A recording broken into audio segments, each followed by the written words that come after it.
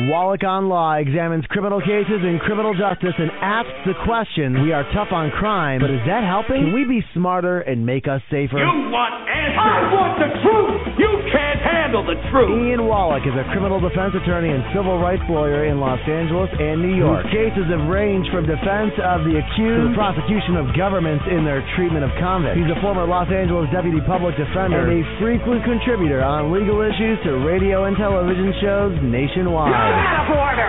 You're out of order! The whole trial is out of order! You're going to need a bigger vote. This country, our courts are the great levelers. In our courts, all men are created equal. This is Wallach on Law. Here's your host, Ian Wallach. Good afternoon, everyone, and thank you for joining us again here on Wallach on Law for a very special episode. We're right around the corner of July 13th, and July 13th will mark the one-year anniversary of the verdict in the highly publicized George Zimmerman trial. George Zimmerman was charged and acquitted of the murder of Trayvon Martin. And we're going to be discussing that trial with Don West. Now, Mr. West, along with Mark Amara, were George Zimmerman's attorneys, and Don West was kind enough to join us today. Don West is a dedicated trial attorney. His career has largely been spent protecting the indigent community. Those are individuals who get court-appointed counsel. They're not able to afford their own counsel. He's the former Senior Litigation Counsel for the Federal Defender's Office, a criminal trial specialist, and he's represented people charged with all nature of offenses. He's a fellow member of the National Association of Criminal Defense Lawyers and among the National Trial Lawyers' top 100 lawyers. Don, welcome to the show. Don, are you here? Hey, Ryan, I think we don't have Don on the line. Don, are you here? I'm here. Oh, hi, Don. Great. Oh, Thank good. you so much. Uh-huh. There we go. It fixed. Thanks so much. First of all, thanks for joining. Thanks for taking your time. Of course, you're welcome. It's a pleasure. And I imagine it's quite a busy time for you. Now, this trial sparked a lot of dialogue among the public. It attracted a tremendous amount of attention. And it got people talking about things that I think people hadn't talked about before, things like the stand your ground laws or the castle doctrines. For those people who are listening who aren't lawyers, could you explain what those doctrines are and how, if at all, they played into the Zimmerman trial?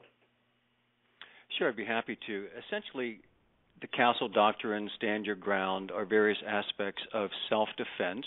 Stand your ground and the castle doctrine are largely the same principle, in that when one is confronted with a potentially violent situation and you are imminently in fear of death or great bodily harm, you have the right to defend yourself, up to and including deadly force.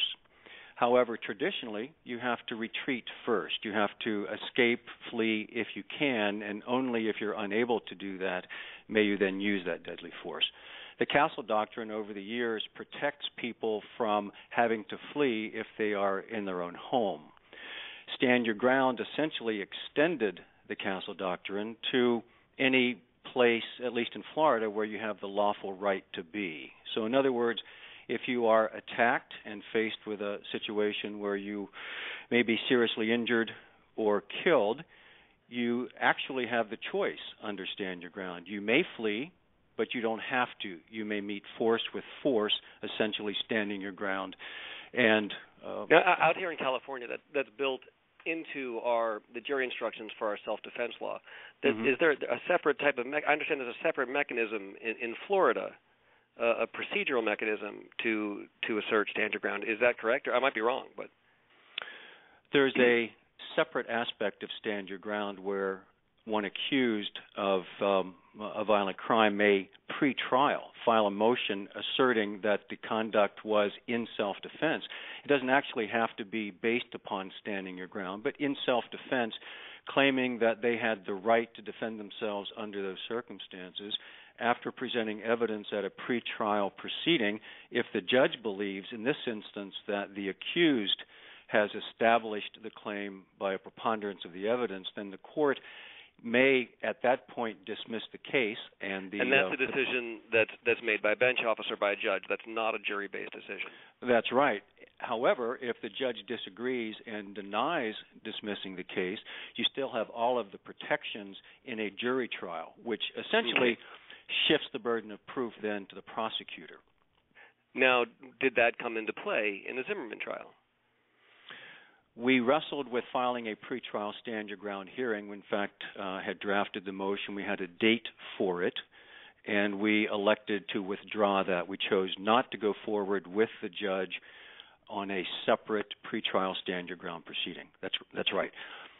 A couple of reasons for it. One, we would have had the burden of proof. Another is we would have then been faced with the situation of presenting evidence that would then have been subject to cross-examination, perhaps then been admissible in the trial, including a decision whether Mr. Zimmerman testified. Sure, because I take it anything he says at that hearing could be introduced then at trial? Absolutely, and it's happened. It happens routinely here in Florida.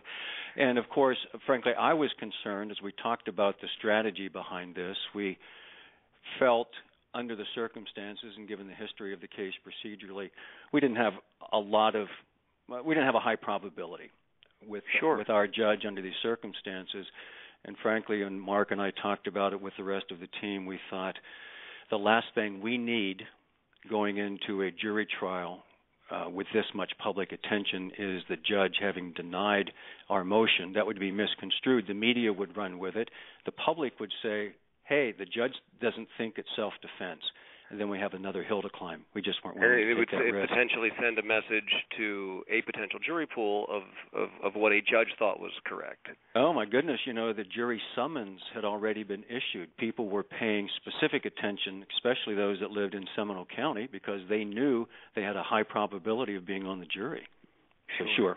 Yeah. Can you walk me just through, in easy terms, the life of this case, just what happened on the night, what the initial investigation showed, and what a special prosecutor is and what their involvement was?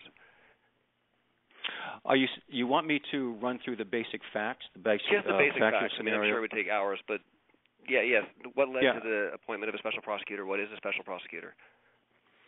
Factually, George Zimmerman was on his way to Target. He spotted a person later identified as Trayvon Martin, didn't recognize him, and in fact followed him as he was talking on the phone with the Sanford Police Department. At one point, while George Zimmerman was still on the phone, Trayvon Martin ran off, and George Zimmerman got out of the car while on the phone with the police to see if he could locate where he had run because he had requested a police officer respond to the scene. Some minutes passed, actually, as much as 4 minutes passed, and there was a confrontation between Trayvon Martin and George Zimmerman that occurred right behind a residence in this complex. Most of what happened after that was captured in the background of a 911 call, which was heard screaming, repeated screaming, and then the gunshot. Because the police were on their way, the police were there within less than a minute, and residents were there within seconds. But George Zimmerman was not officially arrested. He was taken into custody. He was actually detained for several hours while the police conducted their local investigation, which included an eyewitness who saw George Zimmerman on the bottom of this two-person fight and clearly identified Trayvon Martin as being on the top. So while George Zimmerman was at the police department cooperating, frankly, he was giving statements and being photographed and such, the ground investigators were taking witness statements and processing the scene. Kind of fast-forwarding a little bit, the decision was made to release Zimmerman that night, and he lived in the community, had a permit for his weapon and such. And frankly, as we know as lawyers, that had he been arrested and triggered speedy trial, that would have accelerated the entire case by several months. However, because he was not formally arrested and brought before the court, it created the public controversy and ultimately resulting in public demonstrations and petitions and such. The special prosecutor was appointed, I think, under unusual circumstances in this case, in that there was no true conflict of interest that the local prosecutor had, but because of the circumstances and the outcry from at least certain parts of the public, it was a confusing, kind of chaotic time.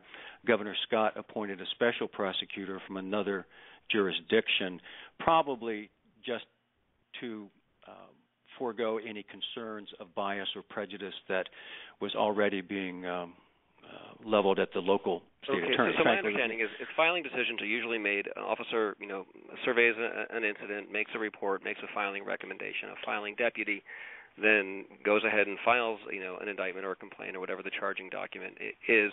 That didn't happen here, and the filing instrument was then commenced at the direction of the governor? No, the governor simply appointed the special prosecutor who then took over the investigation. There was a recommendation from the local police department to the state attorney's office. The original state attorney was going to convene a grand jury.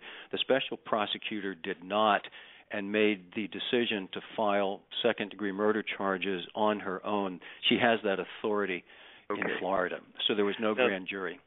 Okay. Now, there's been a lot of discussion lately about transparency in the law, and it's a big issue. And for the non-lawyer, could you basically explain the prosecutorial duty to disclose evidence? Sure. Under every state's rule of criminal procedure, as well as in the federal courts, the prosecutors have certain obligations.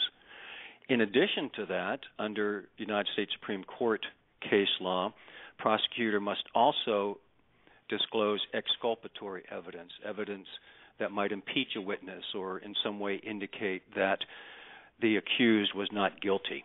Transparency. I'm sorry. Go ahead. I wanted to know if you feel like there was transparency in the Zimmerman trial. Do you feel like the exculpatory evidence was quickly presented? We learned over a period of months that significant evidence was either withheld or very slow in being released. Some of it may have been unintentional, but we certainly got the impression as the months rolled on that there was a clear effort to obstruct, if not hide evidence. And it's hard for me, and I certainly won't accuse them of conspiring to violate their obligation, but as one thing led to another, as statement after statement was made to the court that we've given them everything, Judge, only to find Can you give me an example? Mm-hmm. Yeah, just sort of an example of something that made you have this concern, or at least have to go litigate this issue in a pretrial motion. Oh, sure. We filed 4 or 5 motions to compel evidence over the course of the litigation. And then sometime in October, the prosecutor stood up in front of the judge and said, we have given them everything, Judge. We've given them all the reports, only for us to learn 5 or 6 days later that there were 10 or 15 additional reports that the Florida Department of Law Enforcement had prepared that had not been provided. And I think very importantly, a number of reports that the FBI had prepared where they surveyed the community and co-workers asking specifically if George Zimmerman showed racial animus or there were incidents they were aware of where he was racially insensitive. And obviously that was a big issue in the case right from the beginning, even though it wasn't an element of the case. It was very important for us to show that these wild sort of inflammatory statements early on that he was a racist and a murderer were not supported by any evidence whatsoever. Had this stuff been released early on, I think it would have changed the whole way the case was viewed, frankly. Viewed in the public. Was there an issue with a photograph or... In the first round of discovery, we had a photograph of George Zimmerman's face that was actually a photocopy that we got black and white. I asked the prosecutor for a better copy. I insisted on color. A couple of months later, we got a color picture, but it wasn't a photograph. It was a PDF file in color. Better, but still wasn't the original. And then I wound up writing a letter and then filing a motion to compel, and we actually had a hearing where we had to go in front of the judge and say, we want the JPEG file. We want the original photograph. And the prosecutor had the audacity to say, Judge, I don't know what a JPEG is. And when we finally got it, it was photographic quality, and it was the one that showed the fairly dramatic injuries to George Zimmerman's face. And I take it that was vastly different than what you had initially been provided. There had been a lot of talk early on when the original video from the police department was released that George Zimmerman wasn't injured and that therefore what he was saying was simply untrue. And then when we finally got this photo months later, it showed the blood on his face still glistening. It was completely different imagery. It was powerful, in fact. Mm-hmm. Now, Don, this promoted such a tremendous dialogue across the country that it went all the way up the ladder. It went all the way to the President of the United States, who ultimately made a statement on the day of the verdict.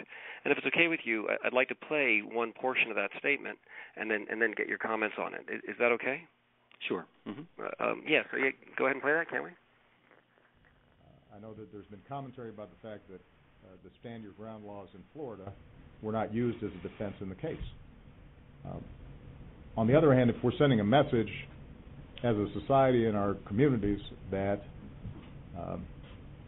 someone who is armed potentially has the right to use those firearms, even if there's a way for them to exit from a situation, is that really going to be contributing to the kind of peace and security and order that we'd like to see? And for those who resist that idea that we should think about something like these stand your ground laws, I just ask people to consider, if Trayvon Martin was of age and armed, could he have stood his ground on that sidewalk? And do we actually think that? I'd love to get your input, because that's a profound statement. It's not directly related to your work, but I'd love to get your comments on that. It's not completely clear what the President's point is there, because as soon as George Zimmerman or Trayvon Martin is invoked in any kind of conversation, I think it becomes polarizing. And to suggest right at that point that that's a good case for us to begin the discussion on stand your ground or firearms control, I think is problematic. I have to think, though, that if the President is suggesting that under circumstances similar to what we know about the George Zimmerman, Trayvon Martin case, that Trayvon Martin would have had the right to shoot George Zimmerman merely because George Zimmerman was following him and he felt scared, is, as a trial lawyer, I'm very troubled by that, because little facts make for outcomes in big cases, and that doesn't help me resolve the issue at all, unfortunately. Sure. Now, you got faced with a last-minute change-up in that trial. I mean, an out-of-the-blue last-minute allegation, or a change. It was a child abuse, felony murder allegation. Right. Were you expecting that? Did that come out of nowhere?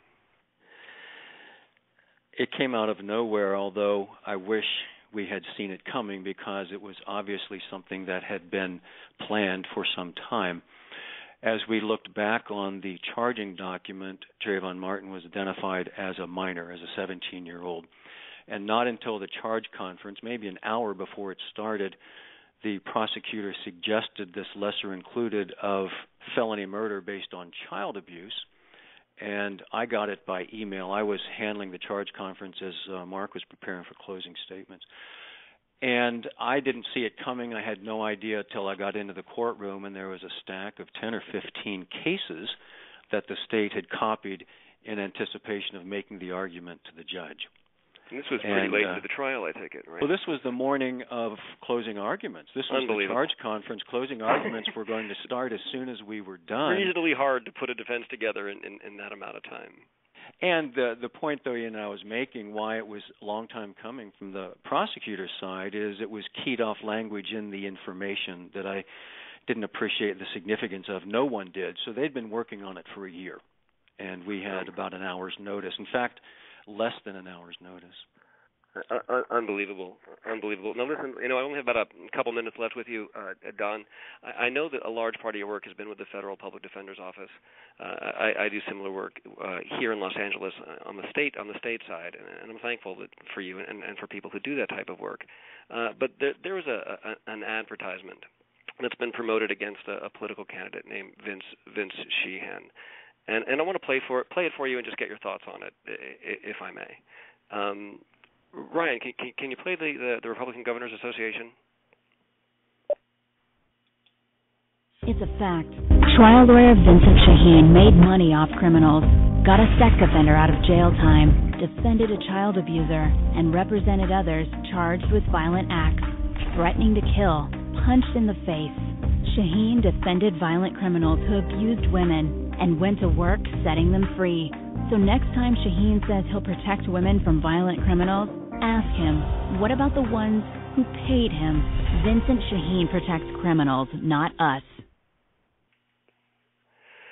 That's the ad. That's the ad.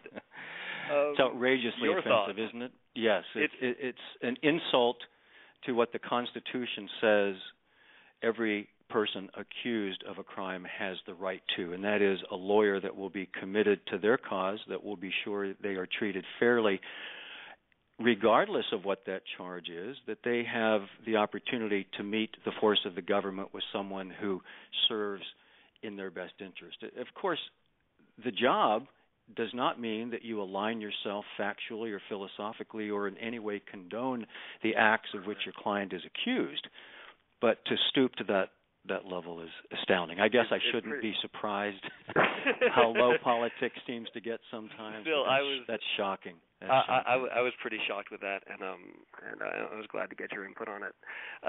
Okay, well, Don, listen, thank you so much for taking your time and for helping us have some insight on this incredibly important trial and at this incredibly important time. Really, thank you. Thank you so much for your time, and pleasure. glad to have you back. Thank you. If you want to learn, thank you. And if you out there, you want to learn more about Don West, he's in Orlando, Florida. It's the DonWestLawGroup.com. It's an absolute honor to have him here. I want to talk about a couple of different things that are happening right now in the criminal context throughout the country, and I don't want to take away. This next story I'm about to bring up rings of humor, but really it is not. Yesterday on the Washington Post, there was an article about a Manassas, Virginia teenager who was accused of sexting a video. He was 17 years old and apparently sexted a picture of his genitalia to a 15-year-old, and she may have done the same. And he was being charged for that in juvenile court. And his lawyer was apparently told of a warrant. And per the Washington Post, which I would not believe this if it was not printed in the Post, and it's just at this stage was the lawyer's allegation. This warrant was to compel that this 17-year-old boy be arrested, be taken to a hospital, and have his privates injected to, and I'm not making this up, to simulate arousal, so a photograph could be taken to be used as comparative evidence in the trial. Now that sounds absolutely crazy, and when I heard that, I didn't know if a judge would actually do that. The Manassas City Police released a statement saying doing that would be against our policy, but they didn't follow that up saying it's untrue and we didn't do it. So I've come up to the defense ranks. I'm a former public defender. The prosecution I've done has been international and in war crimes, and you don't get the opportunity to bluff. So I can't really understand what happened here. So I turned to my law partner, Jason Feldman. He was a DA for years. Jason, are you on the line? Yes, I am. Thank you for having me. No, hey, brother, thanks. Listen, do you think this warrant exists, or could this be a bluff by the DA? Well, I mean, my first reaction to it was, this has to be a bluff. But it looks like they've taken this bluff pretty far. The Washington Post reports that there is a magistrate that has seen an affidavit, but they didn't name the magistrate, and they didn't confirm how they knew that a magistrate had actually looked at it. I would think it'd be pretty hard to find a magistrate that would sign this, but they brought this up in court twice, and also a detective brought it up to this child's attorney. So if it is a bluff, which it seems like it has to be, because I mean, let me just ask you about the bluff. I mean, is this something that a district attorney can do? They have the power to say to a juvenile, listen, you can either go ahead and take this plea agreement right now, or we're going to continue our investigation, and included in this investigation is a absolutely horrific and traumatic experience that you're going to be subjected to. Is that a bluff that they can make without any ramifications? Well, it isn't a bluff if you put it in terms of this is what can happen to you, this is what we have the power to do, this is what could happen, which is what I'm sure they walked that line and said it to him, like, hey, you can enter plea guilty, or we could get a warrant, and the following could happen. Now, I understand, just so I think I understand that, because the idea is, whose is the image that's on the phone? And the argument, the question is, why do you need to have this happen? Why does it matter who's on the phone? But from what I understand correctly, it's the difference between a sexting between 15-year-olds and 17-year-olds can constitute possession and transmission of child pornography. Is that pretty much the argument? Well, he's charged with two things. He's charged with possession of child pornography and manufacturing child pornography. Now, apparently his 15-year-old girlfriend had sent him some pictures, so that could be the possession. And so then he'd have to be charged with manufacturing, and the child pornography part, the child part, they'd have to prove that the genitalia that's depicted in the video is that of a minor's. And I don't even know. In which case, it would be his, which is why they would why they can legitimately threaten to make him undergo this experience.